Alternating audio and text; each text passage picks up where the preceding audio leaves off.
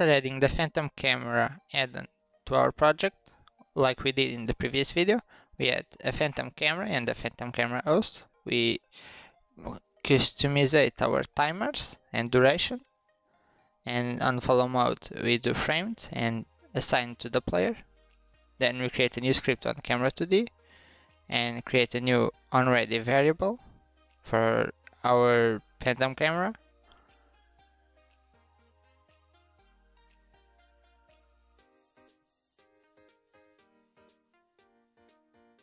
After that we create another variable for the magnitude, that will be how strong the shake will be. Then another two variables, one for is shaking and another for can shake, both false. And a last one for the shake amount, that will be a vector2.0. Then we call the function process. We verify if we pressed any button for debugging purpose and change the is shaking to true.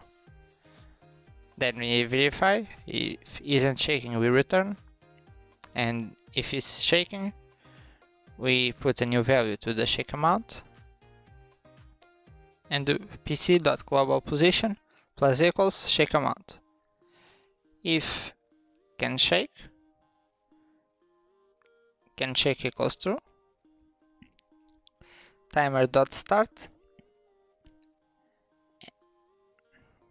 Okay, add range there on the handf, and we connect the timer signal timeout to our camera script and put both variables at false. And now you can test it, I think. No, activate one shot and you can test it.